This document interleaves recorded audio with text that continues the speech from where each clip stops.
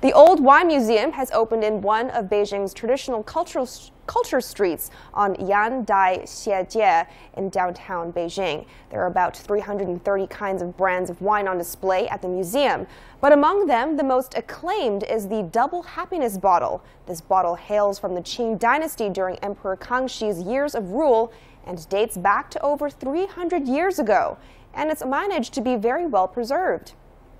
Organizers hope the museum can help promote the old wine culture in the country.